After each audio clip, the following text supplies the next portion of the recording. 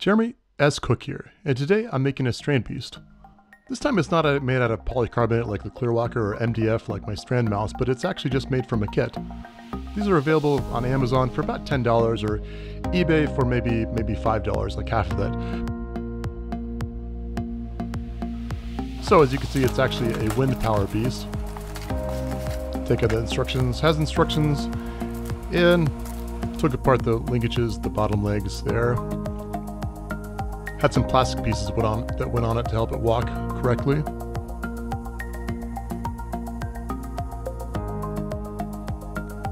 And pushed it in with a pen, and that went pretty well. After that, it was time to put on the first linkage.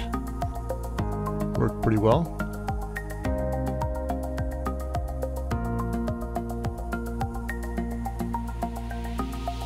And many more triangles.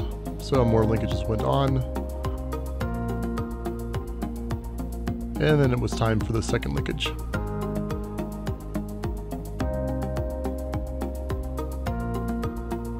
So you put that on there along with the bottom triangle, and you have the characteristic parallelogram of the Jansen linkage or Jansen link system. Overall I was really impressed with this system. It's just laid out nicely so that somebody can put it together just in their home without any sort of bearings or anything else, and put it together and make a working system. Considering it's available for $5, it's pretty incredible.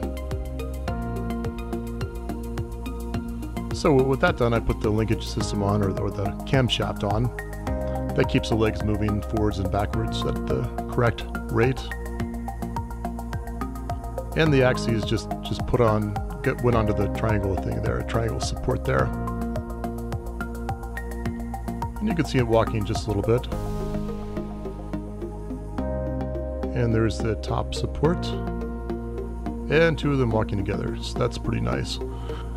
All the rest of it is pretty much just building on that system.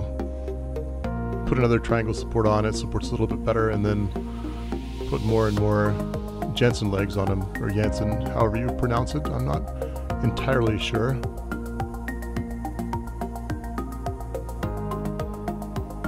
So there's 4 of them together. And I just need 8 more legs and I'll be done. Overall, this thing took me about an hour to put together, but considering I put 5 of these together on my own without any sort of kit, I'd say it'll probably take the average person a bit longer. Again, I was super impressed with this, just how smooth it is and how it's made so that it can be made out of plastic for a very inexpensive price without any sort of bearings or anything. Contrast that to probably the thousands of dollars I've spent on my Strandbeests or Clearwalkers, and probably maybe 1,000 hours. It's a lot different. Maybe I should have started with this first, and then I would have saved myself some time, but that wouldn't have been much fun. So those metal rods go in to give it some more support, and these little things I'm popping out now actually hold on, kind of act as caps to the sides. And here's the windmill that goes on it. I've yet to make one with a wind power with a windmill, so this is a new thing for me. It's got a couple gears to provide reduction, increase the torque. And another rod goes in there and slides it in. It's done. There it is, working.